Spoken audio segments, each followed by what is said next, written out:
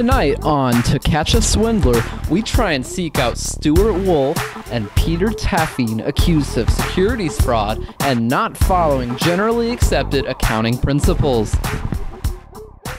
Stuart Wolf, Mr. Wolf, a quick word, please.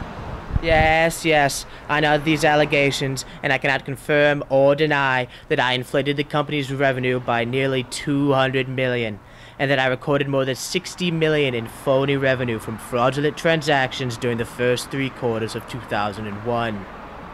Okay. So you definitely won't be spending 4.5 years in prison, and won't be conceived for more than a dozen criminal charges. Oh dear. You better get going! Oh no, I'm going to run.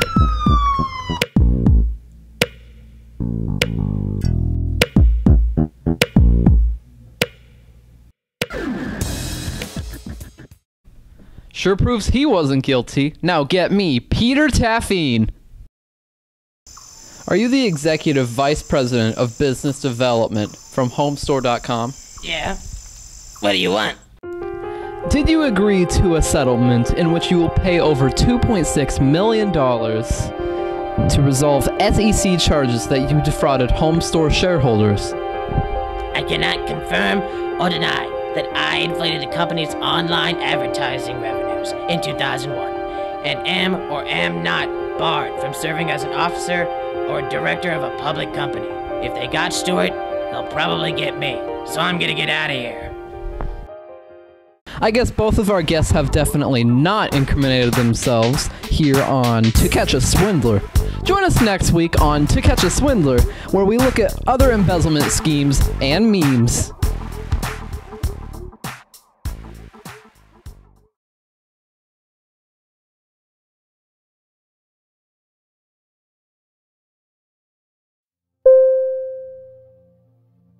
Ever since I was a little kid, I've always envisioned myself as a no BS type of businessman. I would dream of closing deals with world famous bankers and being so rich I could throw money into the harbor. This year, when I was offered the position of Chief Executive Officer at Homestore, I clamped down on that job and met my best friend, Executive VP of Business Development, Peter Taffine. We're just business partners. True, but hey, remember how we started? You're always forgetting, whether it be your financial statements or what went on around the company. Let me jog your memory. The company was based in Santa Clara, California. It started in Delaware under the name of InfoTouch Corporation in 1993. And when we opened it to the public in 1999, we became the Homestore.com. What a hoot!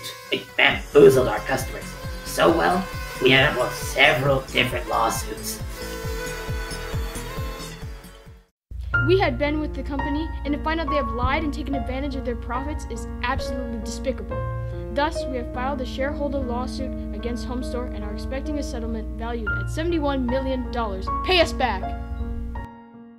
All the way we arranged fraudulent round-trip transactions for the sole purpose of artificially inflating Homestore's revenue to exceed Wall Street analysts' expectations.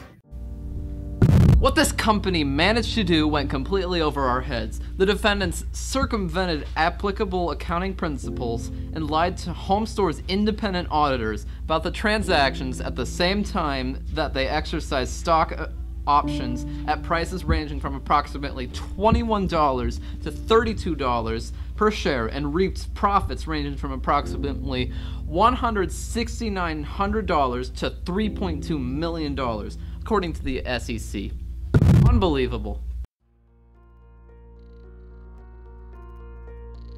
Peter Taffine. In March 2006, Peter Taffine pleaded guilty to 1 count of securities fraud and was sentenced by United States District Judge Percy Anderson to 30 months in federal prison and ordered to pay $240,000 in restitution to harmed Homestore investors.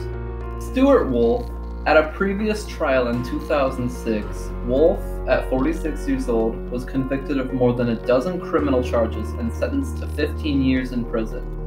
Wolf has consistently reported assets of greater than $8 million, prosecutors said, but now claims the value of his Westlake Village home has fallen by 20%, and that his hedge fund investments are worth 60% less than previously reported. A total of 11 defendants had previously been convicted in the case, including executives at companies that participated in the circular advertising deals that helped HomeStore inflate its earnings. HomeStore.com became Realtor.com and is now managed by Move Inc.,